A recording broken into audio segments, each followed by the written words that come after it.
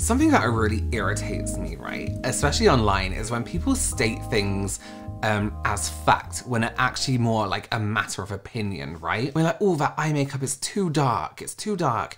When it's actually like, you know, too dark is a matter of opinion and personal taste, that kind of thing. Or if I'm doing someone's makeup, for example, and they're like, I don't want too much. And I'm like, well, what's too much to you?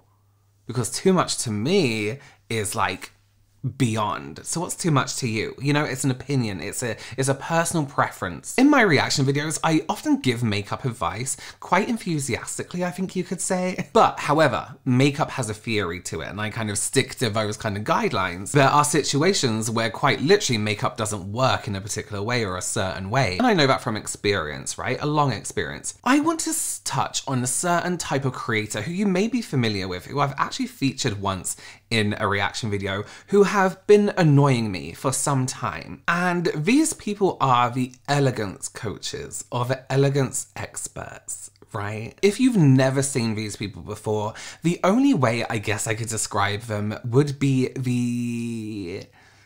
they almost try to make the female more feminine. You'll see why I use those words, because, well, you'll see why. I kind of, in my mind, it's almost like a less aggressive version, the opposite gender version of an alpha male. If you don't know what an alpha male is, check my alpha male video I did on my reaction channel, because they are just something else. They are just something else. Biggest douches ever. Before we get into this video, do please consider subscribing, give this video a thumbs up, and leave a comment. That really helps. If you don't know what to comment, just comment elegance. Okay, so elegance, right? When you think of elegance, I think of princesses in finishing schools with books on their heads, learning how to walk in a straight line, or knowing what fork to use for their scrambled egg. I guess that's more etiquette than elegance, right? So of course I'm like, I don't really know what elegance is or what it means. Is there a one-size-fits-all version of elegance? So I googled it.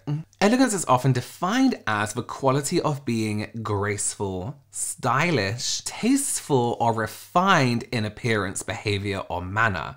In terms of physical appearance, because this is what I'm going to touch on also, elegance refers to a combination of grace, poise, and attractiveness.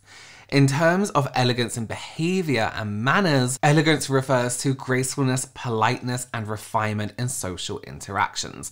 These interpretations are pretty open, right? Words like tasteful, graceful, stylish are all open to interpretation to us, and in different social circles, in different cultures, it's all different. Refined is a different interpretation for everyone. And although these are pretty open-ended interpretations, there's a group of content creators, I want to call them, because content isn't great, who think that there is a one-size-fits-all version of elegance and that things should be done a certain way. And let me tell you, they don't mince their words. So they tell you how to be their version of elegant.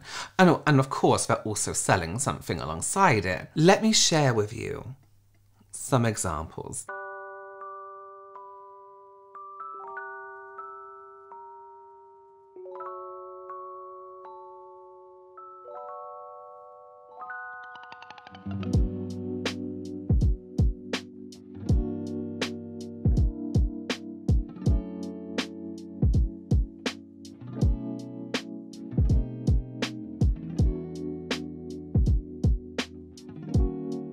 I had to put some different music on it, but she's basically pointing at things saying elegant, not elegant. And this is a common theme throughout this person's videos. Now, Noah's job, elegant and not elegant. And then she's posting pictures of people calling them not elegant. For all we know, this person's nose could be their natural nose.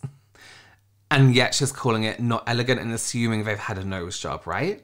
Then it comes to, let's go to microblading, where she points out at this shape, her preference is elegant, and then the second one is not elegant. The only difference between these two eyebrows is the way that it's been penciled in. And that one eyebrow actually has a little bit less product in it. And actually, if we're talking about the first one, I wouldn't, if we're doing elegance, perhaps sculpting the brow like that wouldn't be elegant, because we'll get into it, but according to their makeup standards, it's not elegant. So this ends with the eyebrows, and then we go into this screen, right? This whole TikTok is 1 minute and 5 seconds long. This is 25 seconds in, and then the rest of the TikTok is this ad. Stay classy and cozy this winter with Elegance ebook. 85 pages, 200 interactive links, New Year's Eve outfits, and winter elegance tips. Now 30% off, link in bio. These are always 30% off. They don't change. 5 types of pajamas that are not elegant. The cartoon pajamas. Although they are very cute and adorable, they do not belong to elegant style. If you wish to look like a classy lady, I would definitely skip these. Secondly, oversized t-shirt pajamas. These also do not look too sophisticated. I don't think this type of pajama will improve your quality of sleep or comfort or look.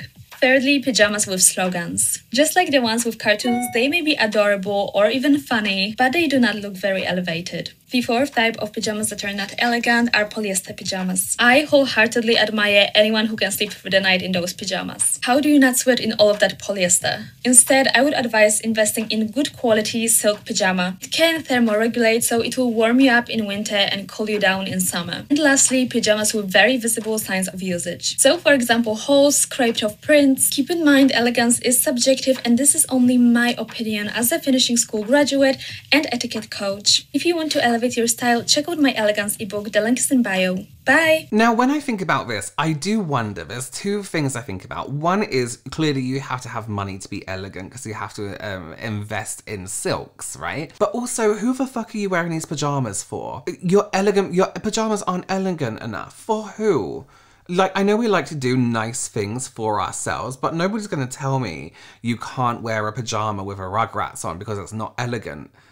Who's gonna see? Your partner? If you feel elegant in your slogan pajamas or your polyester pajamas, although I do agree polyester isn't that breathable or nice, then you do you. I do wonder if in finishing school they do teach what pajamas you should and shouldn't wear to bed. That would be one to find out. Now we also have this other person, I can't remember their name, but I'll have it on screen, who is just the most ignorant person on the internet. Some of you may be familiar with her, but let's watch this. 3 things elegant ladies never do. 3 things elegant ladies never do. They never try to impress anyone. They don't wear luxury designer brands with big logos and branding to appear rich. They don't buy loud fancy cars. They don't brag about how much they travel or how they have men lined up to date them or to propose to them. Truly well-off ladies never show how much wealth they actually have. They don't feel the need to prove anyone anything because they are confident and secure in their position. Elegant ladies, I think that's just should be normal. Don't talk too much about themselves. They are very good listeners and they take mental notes. They don't reveal all the cards at once. You don't want to be an open book. It will take a lifetime to unveil all their mysteries, which makes them so alluring and they leave you wanting more. Wait, but we don't try to impress anyone, but yet we try to be alluring and leave you wanting more. Enough of such a lady. On a similar note, elegant ladies are never too much. They are not too loud. Their makeup is never too obvious. Okay, so this is where she starts to annoy you, right? Because she puts in examples of people who she doesn't consider elegant. Yes, you can look at makeup and be like, you know what, I would have done it this way. But then to start posting people's choices of clothing, body type, things like that, and she gets into race as well, isn't like, I wouldn't call that elegance. Sexual. They don't call or text you all the time. They are never desperate. They never chase. It is a masterful balance to be desirable, yet not trying too hard. To be confident, yet not coming across as arrogant. It is a skill that anyone can learn. If you want to become an elegant lady, I wrote a book, Your Guide to Elegance, that will help you on this journey. 5 things that make you look invisible. Number 1, wearing black color. Look around when you walk on the street, especially in the colder time of the year.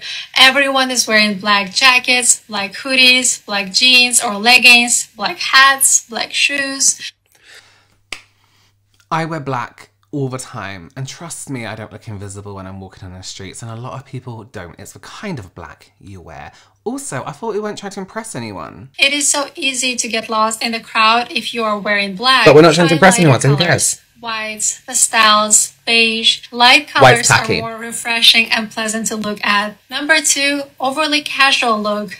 Denim jeans, basic t-shirt, especially if it is a plain gray t-shirt. This is the most typical and boring outfit you can possibly wear. Personal preference, personal choice. I think what she's wearing now looks like a medieval costume. Personal preference, personal choice. Nobody will remember you. Nobody will notice you. Number 3, teenage outfits. Hoodies, crop tops, sweatpants, Converse shoes. Every other teenager looks like that. If you are an adult woman, you need to have classier and more sophisticated wardrobe. Number 4, trendy outfits. If this is a trend, first of all, most of it looks ridiculous, but secondly, they are sold. I'm just being a little bit mean because I know that she's awful as a person. She's saying that outfit looks ridiculous. You are sitting here wearing this curtain-like medieval top. Let's not be too judgmental. Everywhere, Zara, H&M, Primark, Shein. This is where the majority of people shop and they end up looking all the same. Number 5, wearing a blonde ponytail or a typical messy bun. Many women became lazy and stopped taking care of their hair and styling it properly, so they end up walking around with a messy bun most of the time. Styling your hair, you will stand out. So, okay, sorry, but this kind of this stuff here are wedding pictures. They're pictures that are just done after a professional stylist has done the hair. I don't mean to be horrible. Her makeup, her hair isn't like this throughout any of her content at all. And people will notice, trust me. If you want to know how to create this effortlessly chic look, have this charm, allure, and mystery without looking... Again, effortlessly chic, according to who? So I have to add in here because I know how people interpret what I'm saying. I'm not saying she looks terrible, apart from that top. I'm just saying that she's going to hold these high standards for other people and say that it's not elegant, you shouldn't look like this, it's boring, it's this. Then follow those standards yourself, you know? So that content creator, her name's like Level Blue or something like that. And she is known for being very, very tone deaf, doesn't take accountability for anything she does, even when Jackie Aina calls her out. Anyway. You have to unfollow most of the people you follow on social media. And yes, this includes me if for whatever reason my videos don't make you feel good or influence you in a negative way. This year, 2024, I want to be a lot more intentional about the kind of content I consume on a regular basis and kind of people that I follow. I decided to filter out any drama content, women against men, men against women, who pays for what, who brings to the table what, all the celebrity drama, what Meghan Markle said or did wrong this time, people attacking each other in stitches, people who get offended about everything, rich people being completely ignorant and openly rude, poor people being angry and blaming everyone for their misfortunes, any negative news and doom and gloom videos. Especially pages that directly or indirectly promote consumerism. Shop with me videos, haul videos, Amazon finds, beauty and fashion pages that constantly shove products into your face. I am already pretty minimalistic with my possessions. I don't want to be constantly bombarded with hidden ads and product placements. Social media is 100% the reason why we have massive makeup and skincare collections. Starbucks cups, Stanley bottles, tree hut scrubs, slime, crystals, over 15 different workout sets, storage containers, aesthetic packaging for everything, a bunch of random useless plastic gadgets from Amazon, unhealthy, full of sugar and chemical snacks, 20 different coffee glasses, throw pillows, perfume, and so much more. She loves a green screen, by the way. Okay, a few things I want to touch on, right? Within some good points, right? If it wasn't her. She brings up all these points and then goes on after this to make content that goes against exactly what she just said. She makes content including things that turn men off, things that elegant ladies never do, and make him beg for your attention. Is the title of another one, where she says that women have become insecure and desperate. Now, in my mind, and tell me if I'm wrong here, but she is comparing women to women by using all these pictures as examples in her content. She's saying, this isn't the correct way to be elegant. This isn't an elegant woman, which is in her mind the best thing to be. You should be doing this instead. This is elegance. She calls them things like sloppy and boring and childish and all this other stuff in her content when they're just wearing like normal clothes. You know? And in terms of shoving products in our face, I do totally agree. TikTok especially is this huge like selling platform. Every other video is like an ad or a TikTok shop ad. But she has 2 courses she always talks about. She's always selling it. It's also my opinion that she is selling a fake lifestyle. She has these elegance courses, but a lot of the time she seems to just be making shit up as she goes along. My main thing here is her fake backgrounds, right? So she's obviously stayed in this hotel and taken a picture of the windows and stuff, and she loves a green screen. She loves to sit in front of a green screen. And she's also been known to Photoshop herself on vacation. Ladies never make wearing brown lipstick with gloss on top of it, or lining your lips in a dark lip liner and filling it out with a nude color. I saw ladies using contouring to contour their lips, hoping to achieve an effect of larger lips. It looks ridiculous, especially... You know what's ridiculous? Photoshopping yourself on vacay. Now this might look like nothing, but again, I want to touch on this like fake lifestyle thing, because she's selling this thing like, I'm so elegant, you know, I do all this stuff. There's always something very off about her videos. She's always sitting in front of like a blurred green screen with this background or some like lavish place or some luxury place, which she may have visited once or twice and taken a picture of. But she kind of sells this fake lifestyle, whereas her videos on her actual YouTube channel, she just has like a regular house, which is fine. But like, you're trying to sell something. Anyway, sorry, back to this Photoshop picture of her on holiday. It's very, very obvious that she has edited herself into this picture of this swimming pool, right? Let's go to this side. With her skin fraying on the edges, her hair being photoshopped, hair that randomly appears from mid-air here, and all this kind of stuff. She's turned comments off. Obviously, it was so fucking obvious. She always has this green glow around her, which is a sign of green screen. And even in this video where she was saying, like, unfollow people, you can see her hair is, like, against the background. It's just very strange. Either that or her lighting setup is terrible. But why would we be doing this, right? Tell me, Level Blue. What's the purpose of this? Why did you Photoshop yourself on vacation and then did things like hashtag luxury lifestyle, luxury lady? They never tried to impress anyone. Pool view, luxury vacation, luxury travel, luxury traveler. They don't brag about how much they travel. They don't feel the need to prove anyone anything because they are confident and secure in their position. What's the purpose of this fake lifestyle you're trying to put out there? Why do you want people to believe you're traveling, that you're still in that luxury hotel you were in, that you're in a luxury room? Why do you want people to believe that? Is it part of your brand? Being rich? Is that part of your brand? Can you be elegant and poor, Level Blue? Or elegant and on regular wage, Level Blue? Because you make content saying you can have no money and still look elegant. So why the fake backgrounds then? Why the fake luxury holidays? Now, Level Blue is perhaps better known for being a ignorant, uneducated content creator who lacks any ability to take accountability for what she says, which I think would be pretty elegant of her. She did that. She makes various ignorant comments that make her far from elegant.